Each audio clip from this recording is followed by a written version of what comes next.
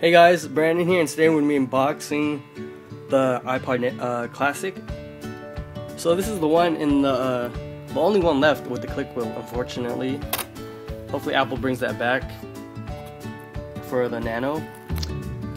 It also sucks that they didn't update it in the September for the fall lineup, which really sucks. I mean, they could have adjusted the screen resolution or something, making a bigger screen.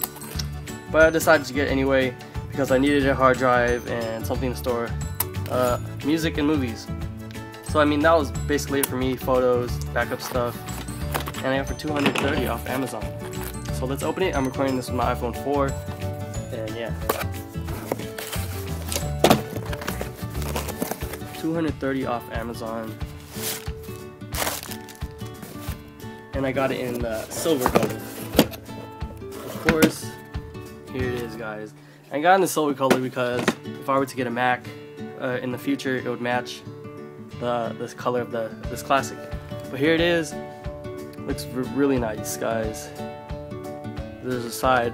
Of course, I'm gonna have to get something to protect the side with because it might get all scratched up. But let's open it. So, alright, so here we go.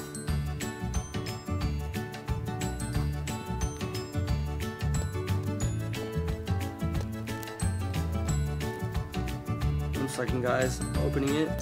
Should have done it a long time ago.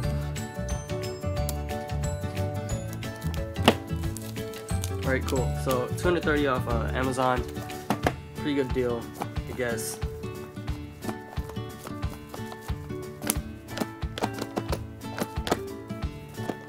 Let me put my camera, iPhone down first.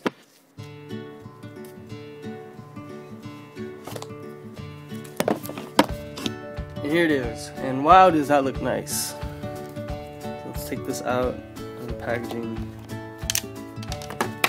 Pretty lightweight also.